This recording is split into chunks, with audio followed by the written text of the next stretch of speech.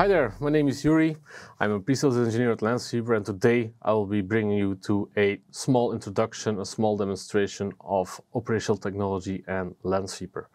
So why is it important to look into OT? Most of you might be focused on the IT side of things, but if you are working in the manufacturing space or there are operational technology pieces within your organization, they are more and more joined together, converged with each other between IT and OT. They're no longer fully air-gapped in a lot of cases.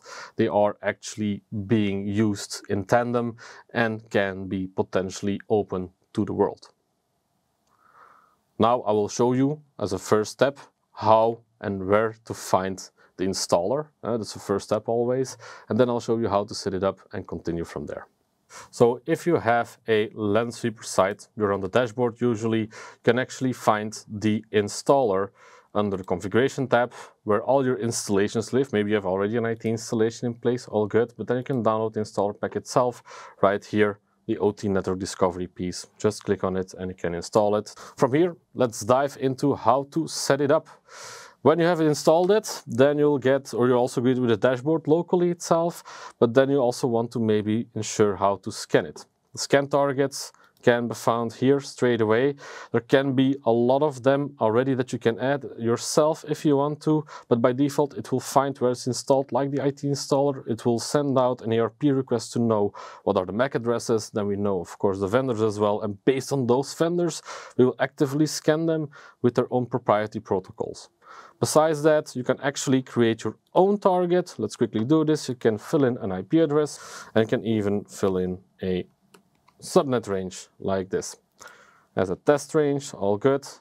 By default, it will use any schedule you would like. You can do it daily at midnight maybe, but you can also set it up to advanced to include which protocols you want to use exactly. By default, it will try all the protocols that we have listed also on our website, or you can select the one that you actually need. And from there, we can actually start scanning it. Continuing from here, scan has happened. Let's say we have data. You can see the OT assets here as well. You'll be limited to 10 assets to see here because the idea is to actually link this towards either an on-prem installation or a cloud installation. You have to choose. It's either on-prem or cloud. We, of course, recommend to use a cloud piece because then we have a bit of additional place or pieces in mind there. Going from here, we'll jump into a cloud site, and how will it look like in the end? We have a cloud site with 338 OT assets. When you set up an OT installation in the cloud, you will get a dedicated OT dashboard as well. Very high level, which manufacturers have been found, which models have been found, which protocols are used, and even which components are coming in most. But from here, we can dive a lot deeper. Moving from the OT overview, we can also dive into the inventory straight away. And we can click on inventory, where you have the mix of IT and OT together, also one of the strong points of Lansweeper, of course. We can then scroll down a bit and we see something with an OT asset type. That's great. I know this one is interesting. We have a small OT related modules icon. Let's click on that and you can see that it's part of a bigger whole. And you see this one is part of this specific PLC controller. So let's dive into the main one to get a bit of a view. It's a fully scanned Rockwell device. In this case, you can also see it's scanned through the Ethernet IP protocol from a certain installation. Now what do we get? IP address, MAC address, of course, but also which model it actually is, which serial number it has, but don't forget also the firmware, very important, and also what type of module we're talking about itself. If I scroll down a bit, we also even enrich this information lifecycle-wise, like we do with IT, also for OT. Now, from here, we can now also see how is this OT asset module working in conjunction with other modules, actually. We have a bus config.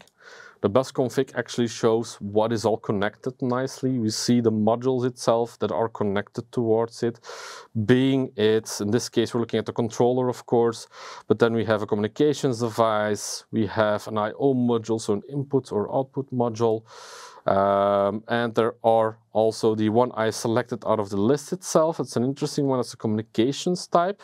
You see a small +3. Let's click on it, and then you see there are other things connected towards it. We see an input module, a cam name, so presumably some kind of camera within, and also a other input module. It's of interest, of course, to dive into any kind of risk insights that we might be able to give you, and like we do with the IT side of things. Let's go to the risk insights. I have the risk insights here. The risk insights give you a view across your whole IT and OT estate. Everything is brought together. Luckily, you can filter it down nicely to the OT sites. I've created a custom view specifically for this OT vulnerabilities, and where we can see all the related vulnerabilities found for our OT estate. And as you can see on the right hand side more, we see different vendors coming in. I have devices from Schneider Electric, Omron, Phoenix, Rockwell, Omron, Siemens, you name it, they're all here. Sometimes tied to multiple products that are found even as well. And for the rest of it, it is like it is before. You get information from NIST. We have the description. You'll get information about it, of course. For some, we also have patch information available whenever it is. We'll try to give this to you. And last but not least, which assets you might want to tackle away. Now, these are the risk insights itself. We also built some internal reports for OT. For this to find this, actually go to reports, go to the hardware section, and then we have a specific section for, or subsection for OT. Shows all the kind of OT reports we have available around all the modules, main modules or all modules, so also all the cards detected on different protocols for specific manufacturers. And of course, you can create as many reports yourself as you would like. And having these reports in mind, this can maybe help you in the end to set up integrations. We can, if you want to make it a bit more alive, you can, of course, if you look into our marketplace, we have integrations with the likes of Power BI to make it really popping and alive. You can also connect to CMDB tools to populate your OT infrastructure into the CMDB. You can use security tooling as well. And of course, as always, it is fueled by an open API in the backend, so you can go as crazy as you would love to go. This was OT in a nutshell. Please don't hesitate to reach out. You will be having our contact details available, and you can download it. You can try it out straight away. Just have fun with it. If you have any questions, please don't hesitate.